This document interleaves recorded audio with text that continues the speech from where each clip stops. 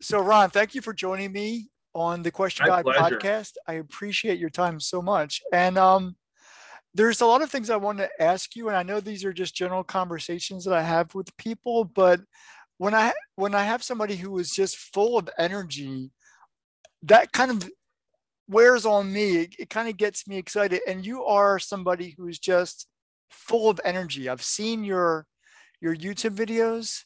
So I've never really seen you like in live in person on stage, but I've seen your stuff.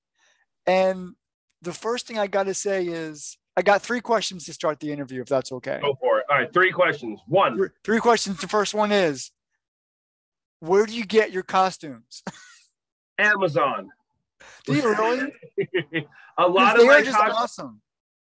You know what it is? It's just it's being creative, and when I got my first costume idea, I was already doing yogarati in schools, and then I wanted to start teaching it in conferences and workshops. And I figured, I'm all into animation and martial arts and yoga and all that stuff. And I've been watching cartoons as a little kid, so why not get the opportunity to, get dressed up? And I found these yoga pants that are on Amazon that are all different colors and You they're weren't amazing. kidding. You got it on They're super, Amazon. they're super. Everything is on Amazon. Amazon via China. And then I found some old um, karate tops and cut the sleeves off, and then eventually found out that you can just get them purchased like that. I found the wigs, and I don't Well, know. I was I going to just go to the wig second. yeah. Oh, okay. Yeah, yeah. And I love it. I mean, I love the movie The Matrix. I think it's a documentary. I've been like just listening to it and doing seminars that are aligned with it. So any opportunity that I had, I'm like, oh, you know what? I want to get dressed up in a Matrix costume and do a workshop, and now I do it. So it's just whatever I want to do. I try my best not to get in my own way. Okay. Because Yeah. your persona on stage is are characters. Maybe they're extensions of you, but they're definitely characters. And I saw the one where you did what dress up as the one as Neo with the black jacket. I mean, Yeah. you Out did there. it. Yeah, it was out there. It was great. Yeah. So what was that all about? My focus is teaching and educating people to have an understanding that maybe the Matrix is not so much a just a fun sci-fi action movie, but a more on a metaphor for our life. And we are programmed a certain way. This is a computer, just like we have computers in our phones and our anything that has an operating system, and we have these automatic stuck programs. Like I start the Matrix training with couple of questions. You said three questions. I have three questions. So ready? If I say up, you say How high? okay. So right off the Because I was bat, thinking, usually say if I say jump, people say how high, right? right. But so if I said up, you would say Down. right. But what was interesting was most people, if I say up, they say down. If I say left, then they say Right. Are they trying to be it, antagonistic? well, that's what usually people are. Like I Okay. say stop, they say go. But what was interesting was, I guess, um, did you hear the word jump or did you hear the word up? I heard the word up, but I was kind of But then, translating that in my head. so you see how your brain is free to just go off and actually, okay, what does it mean by up? You mean as so you are freed of your automatic oppositional constraint. Even the second time when I asked you, when I say left, you say, there was a hiccup. So that's great because that shows that you're not what sometimes like the movie with Ryan Reynolds, Free Guy, refers to people in life as NPCs. They're just characters. They go on through life, but they don't really operate outside of it. Like there's NPCs that I meet. I'll give you a perfect example. Like I love these black cherry wings that they have down here. I like to get them battered and fried and crunchy, but they're grilled. Okay, so I said, can you take it and can you just make me black cherry wings with the breaded ones. And they're like, we can't do that. It doesn't come like that. I'm like, you can't, what do? They're like, well, we grill the wings and then we put the black cherry sauce. I'm like, you can't take the wings and then put the black cherry sauce on it. The fry was like, we can't do that. I'm like, can you give me the sauce and I can do it? And they said yes. And I'm sitting there just like, but that's I totally understand. You get it. So the people that say up, they say down, left, right, oppositional, that's just, they're stuck in NPC. They don't even realize it, and there's nothing wrong with it. But if it's someone like you who understands it and might awaken, if somebody goes, okay, wait a minute, I'm stuck in a program. And when I do a lot of my trainings, I give so many examples, like how many times have people just driven down a highway, all of a sudden they zone out and 10 minutes go by and they're 5 exits down. And you're like, how did I get what? Yeah, what? Like I had autopilot before Tesla, but I'm sitting there like, how am I not dead right now? But your brain just goes. Like 85-90% of our day, our brain runs an automatic preconditioned pattern. Nothing wrong with it. It's like, what left, right, you know how to walk. So all these different ways that people see that they're stuck, the Matrix keynote is there to have them realize how they're all oppositional. How one of the things I talk about is expectations. It's like, we as human beings create expectations for other people, usually don't share the expectation. And when they don't fulfill the expectation that they know nothing about because we didn't tell them, we're programmed to get mad at them, which is insanity. It doesn't make sense. So having people realize, as I'm wrapping up the Matrix, because I do want you to ask me. Yeah, we're going to get there. Yeah, exactly. Because that's another persona. You said high energy. But the whole point is that, if I can, in an entertaining way, get people to actually sit back and go, wow, like most of my days really stuck automatic. I don't really have any more moments. I've had bad days, bad months, like bad 3 years, and they're just running automatic. If I can get them for one moment to go, I'm going to take a different route today driving home. I'm not going to do this. You know what? I'm going to go and do this that I don't usually do and go to the gym at night when I only go during the day. And then they break a pattern. And then literally it's like, if you're, I see the stuff behind you. I'm assuming that you're a Marvel fan and multiverse and timelines and all that stuff. So literally, like if you make a choice to do a little hop, skip, or a jump, you're switching timelines and your whole life becomes different. Just like, Marty McFly, not Marty, but his dad. The second he hit Biff, then he goes back into the future. He's different. Back in time. And then life is totally different because of one event. So I like to be when I do the Matrix one, I like to be the catalyst, or at least just one little, even though it's more dressed like Neo, I really, really prefer to be Morpheus. I just don't look that good. And I don't think the suit would come off, and it was really hard to find a big enough, because that thing is like 4XL, and it's 4XL. It's so hot in that suit. Anyway, it's worth it. But it was great though. The video is great. Thank you. I used to be a pro wrestler. Wait, whoa, what? Oh, you were a pro wrestler.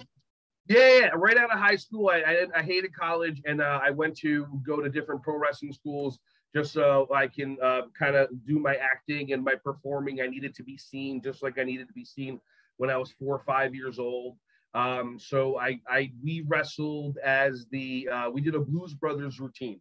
So I was the John Belushi, my partner, who I'm 6 foot, 320 pounds. He's 6'2", about a good 270, a big guy, but he would do the Dan Aykroyd. We would come out singing and dancing, and he would do the, doing this while running around me in the ring while I'm doing the John Belushi dance that he does in the church, when everything's singing and laughing. And then I do a cartwheel into a full split, place erupts. It's all downhill from there because we really weren't that good wrestlers. We didn't do the high flying stuff, but we did more comedy.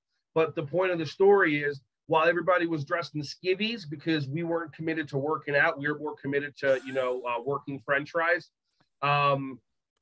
We ended up, we figured out the perfect thing. While they're wrestling in skivvies, we are in shirts, pants, suit, hat, these leather hats that eventually got so disgusting and sweaty that we had to pull them on our heads to keep them on, but then they would get stuck to the point that everybody was an ongoing gimmick. How the hell do you keep your hats on in the ring? They never come off. Every single time we wrestle, we're talking years in, we would have this like red line as it digs into our head, and we always wore the same hats for like 10 years. It was disgusting. So you've always been dressing up.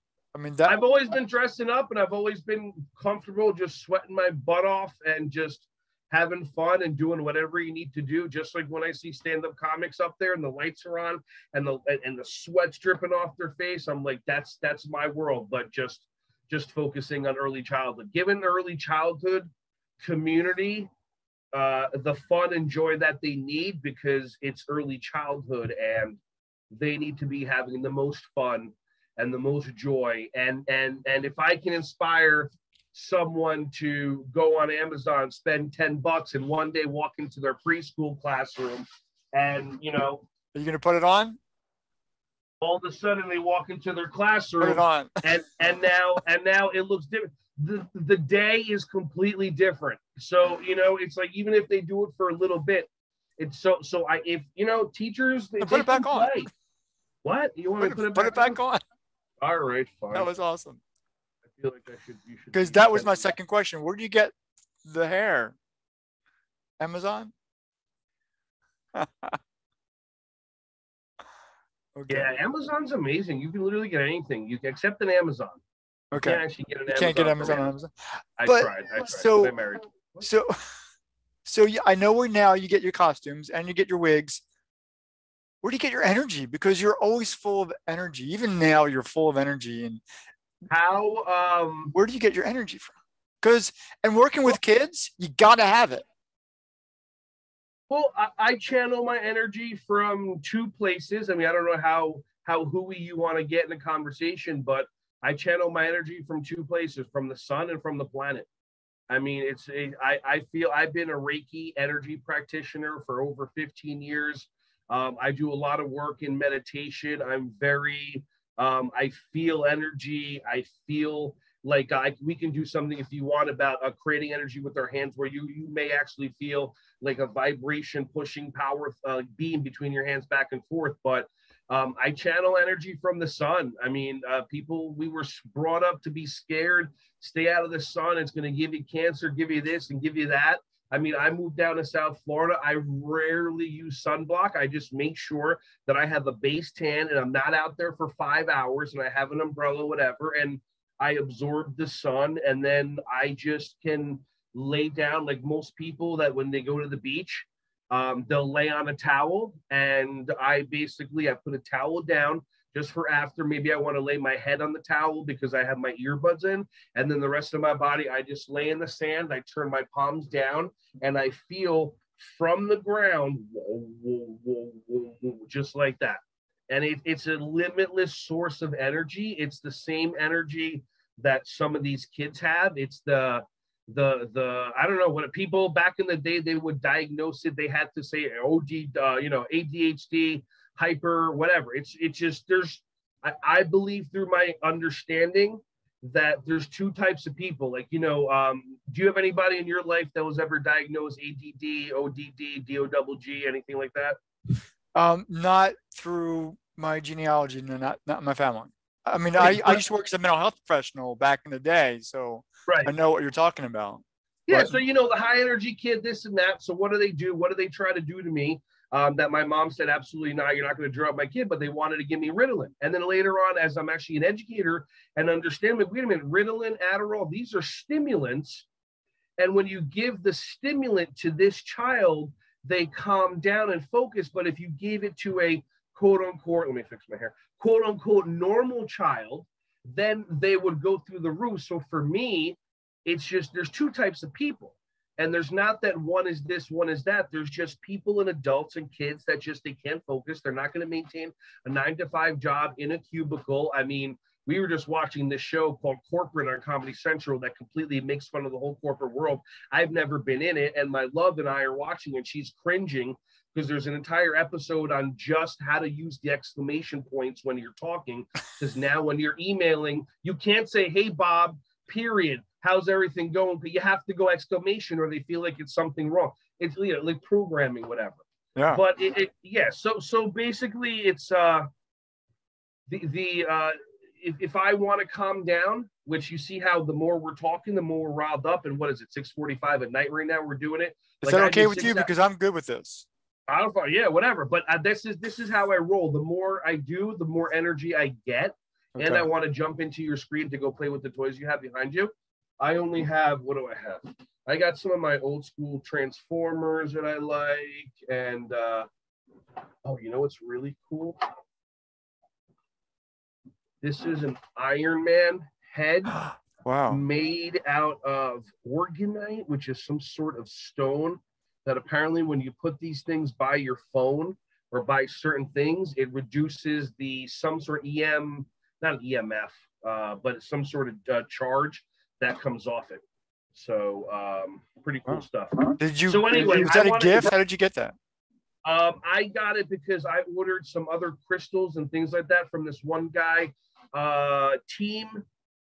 teamlight.com.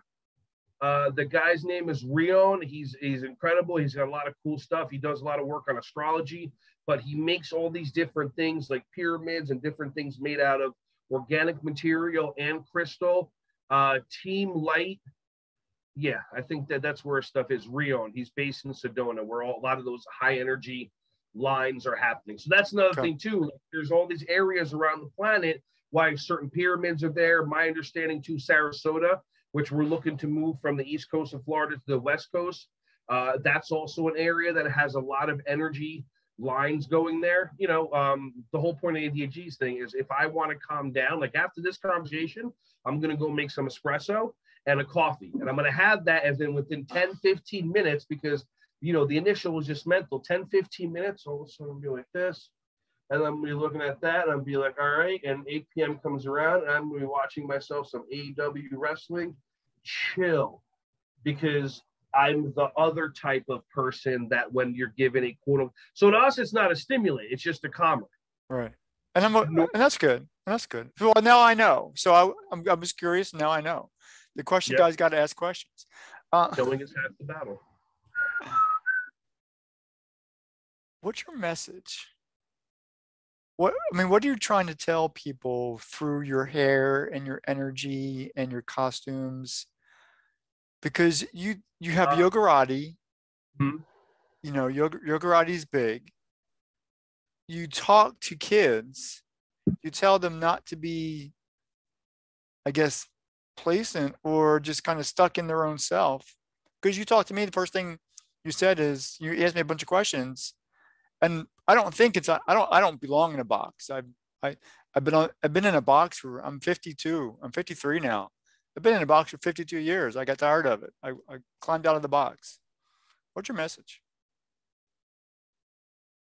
The brain lies, the heart tells the truth. That's one. It's just, I've really become very clear that whatever designed us and created the brain intentionally put blockages in front of us so we can work through it. And I've just seen from myself, others, whenever the brain says you're not good enough, it compares you to somebody else. You're this, you're too heavy. You should be doing this. You should, blah, blah, blah. Your mother's not.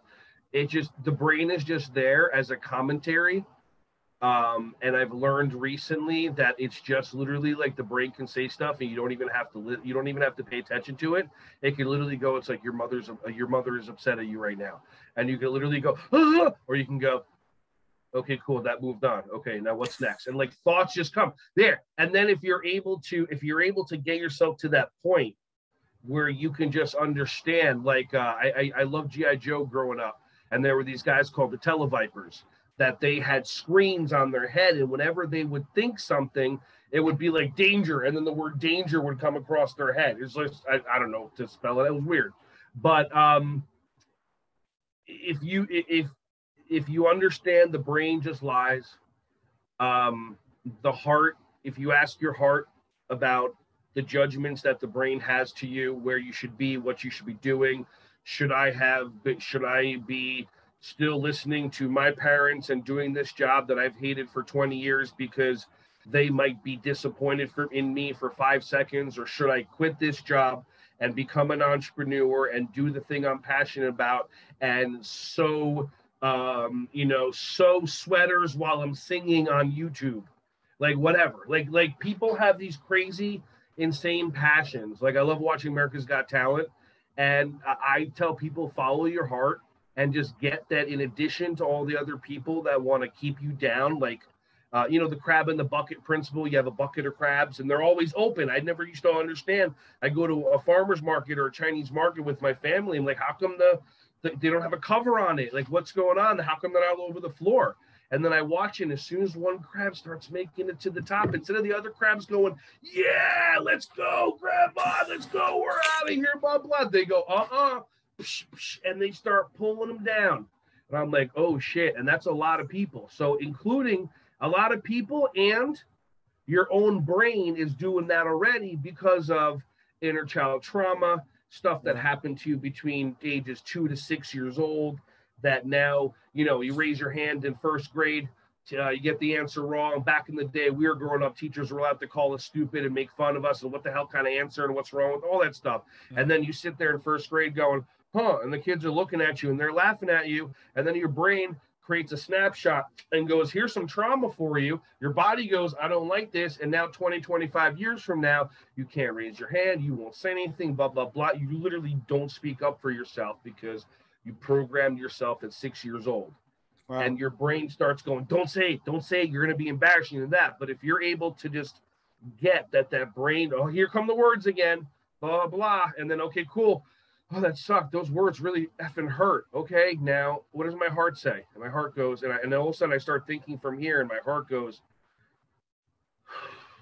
you got this. Like, you did it before. You got this. There's nothing wrong. And then all of a sudden you go, and then you take the action to further, as opposed to just listening to this brain and then doing what we do as adults. We've been taught: numbing, drinking, smoking, pills, depression, all that stuff, as opposed to just getting, there's a little effing child in here, and that kid wants to play and have fun.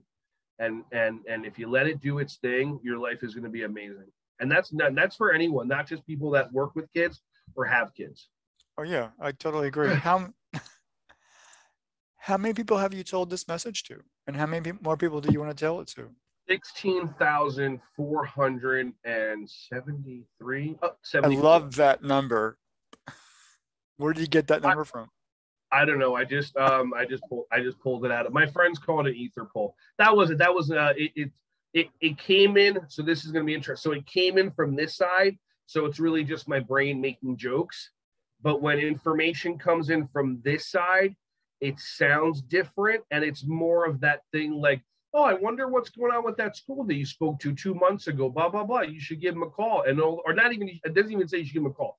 I wonder what that director's doing. Pick up my phone, call. Oh my goodness, we're just looking at your materials. Oh, it must be a coincidence. And then they book me. So literally like that connective energy, that spiritual source of energy in the ether, the quantum field, if you're a Joe Dispenza guy or a Bruce Lipton guy, there's this field of information that exists that if you're open to it and you listen to it, you can get a lot of stuff. And it's just as simple, like anybody that's watching this, it's like, oh, I wonder how Susie's doing. It's been a long, boom, the phone rings, Susie, because your energy cord is connected to her and you felt her thinking about you, or she felt you thinking about her. And then she goes and picked up the phone.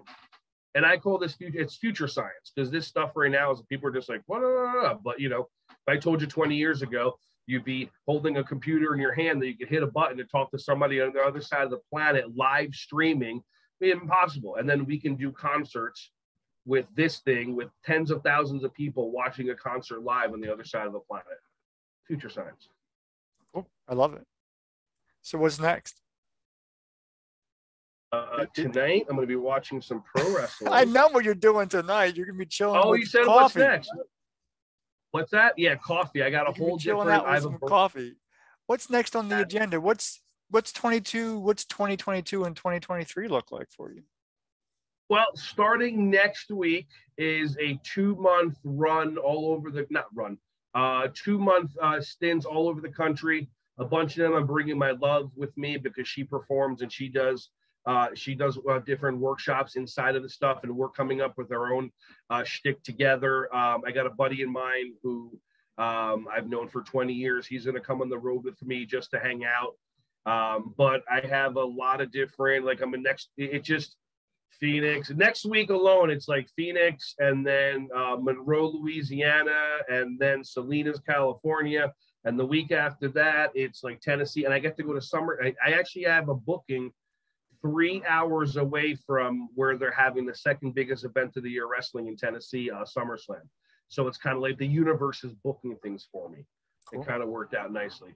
But my focus over the next year or so, I put out my behavior mastery system on Udemy, and that's gotten a lot of reviews. I have like 4.6 rating out of 5. And the reason why I love my behavior system, there's 5 parts to it. Part 1 and 2 were for the, like we said, the 95% of kids, the ones that, if you gave them a cup of coffee, they'd go to the moon. You tell them to stand up, to sit down, do your homework, apply for college, do this, blah, blah, blah, blah, blah. They do it. Worker bees, NPCs, nothing wrong with it.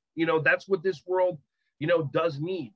And then part 3, 4, and 5 is for the alpha neurodivergent super genius kid that literally, like me, was sitting in school going, this is stupid. Why do I need this? When am I going to do science? Why am I here? I just want to be a pro wrestler. Looking at, so it's like a different, I want to perform. Why are you telling me to be quiet? I need to be seen. Like all these different things that the traditional American industrialized school system, it's designed for, but it makes sense. Like if you're in a business, which school is a business, college is a total business, it wouldn't make sense in a business sense to cater to the 5% of your clientele, which are the alpha neurodivergent Jim Carreys and Elon Musk's and Richard Branson's and all these people that they never make it through high school because high school is too slow for them. And so they end up doing something amazing. So that's what the behavior mastery program is, having people understand that there's a different way to work with these super genius neurodiverse kids by letting them express their passion. Just like if someone's on America's Got Talent and it's doing that. So that way parents understand, if parents take this system on, they'll let their kids perform more and maybe really get what their kids are really about. Maybe they're designed to art. Maybe they're designed to do singing. Maybe they're designed to create the most amazing skateboard in the world. Who the hell knows?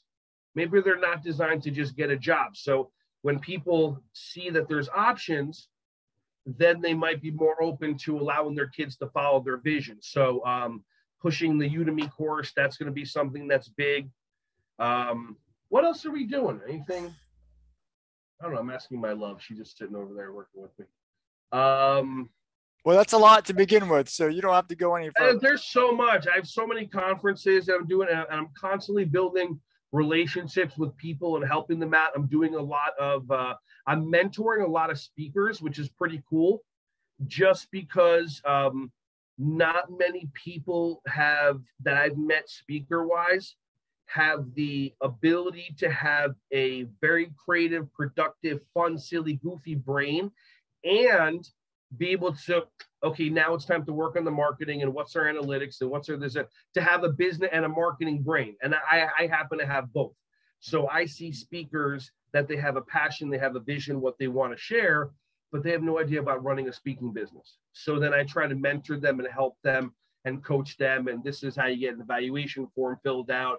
And this is how you do this and make sure you're taken care of and always get the 50% deposit and blah, blah, blah. So just doing that more. And, I'd like to eventually open up maybe like an early childhood speakers bureau. That might be something fun. That sounds like a lot of fun. Well, and one more character. That's it too. I can't tell you yet. Okay, that sounds good. I know you're busy, but I appreciate your time. Ron, thank you for being a guest on the Question Guy podcast. My pleasure. If you can hang on the phone when I disconnect us so that I can have time to debrief. Yeah. Okay, cool.